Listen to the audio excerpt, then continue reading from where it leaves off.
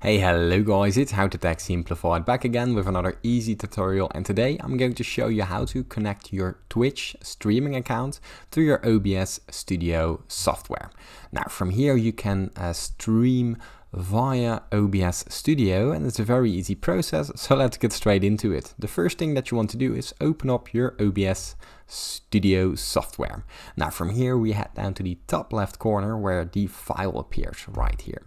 Now simply go down to the settings, and inside the settings you have a load of options to choose from.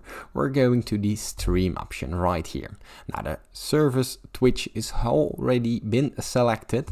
Simply select Twitch, and from there are two options to choose. Use a stream key and connect account. Now we're going to first connect our Twitch account right here. Simply go down here and here sign into your existing Twitch account with your username and your password. Simply sign in and give Twitch access to OBS. Now I'm going to show you the second one as well. Use stream key. Now for this to work we actually need our stream key, and I'm going to show you how to actually find this. Now to find this you simply open up your Twitch account right here. You sign into your existing Twitch account and you go to the top right corner where your account appears. Now here you go to the creator dashboard, and here you have a load of options to choose from. Now we're going to the settings right here. Simply open up the settings, go down to stream, and inside stream you have the primary stream key.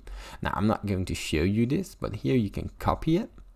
And once you've copied it, you can simply go down to the stream key right here, select it, and connect the account via here.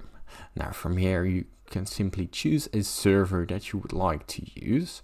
Now choose the one that you're in. Now I'm from the Netherlands, so I can simply choose the Amsterdam Europe one, and from there simply press apply, and now you can start streaming via OBS Studio inside of your Twitch streaming account. Now it's easy as that. If you still got any other questions regarding this tutorial, or if this tutorial helped you, please leave a like and subscribe. It helps me out a lot, and thanks for watching.